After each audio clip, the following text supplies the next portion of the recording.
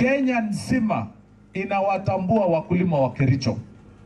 Munakumbuka miaka miwili iliyopita wakulima wa Kericho kupitia Kipkelion Mill walitafuta soko maalum kule South Korea na wakapata bei ya juu ambayo hakuna Mkenya yeyote amepata. Na sisi kama serikali kuu tukapata kero na tukapata challenge on how to improve the welfare of coffee farmers in Kenya.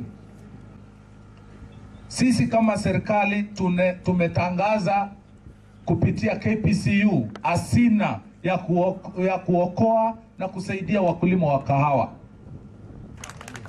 Kupitia hiyo budget ya 4 billion ambayo tuko nayo in the current supplementary budget, na ile pesa tulikuwa nayo hapa mbele 2.6 billion ikakuja 6.7 billion, ile pesa tuko nayo.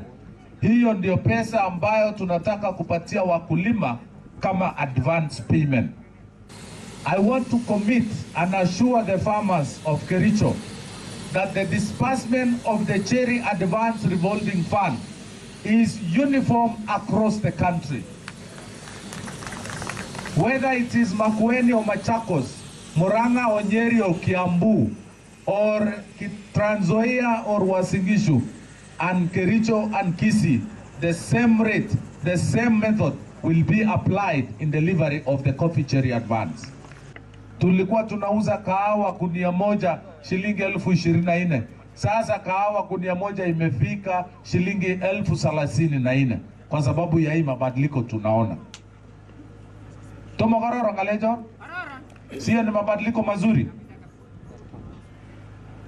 Kwa hivyo katika pia we want to change the reform the institutions. We want to bring back Coffee Research Foundation ni wasaidia wakulima, na pia Coffee Board of Kenya watutafutie soko kama ni Europa, kama ni Amerika, kama ni pia kule Uarabuni.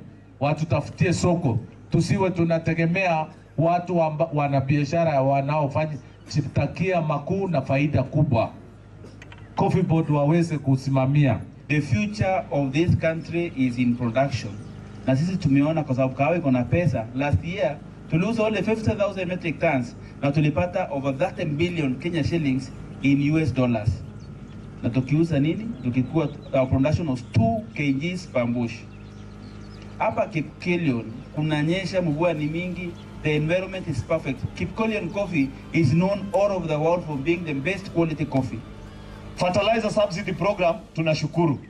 Now we need to move to making sure that hiyo mbolea imefika katika mkulima kwa njia ya rahisi.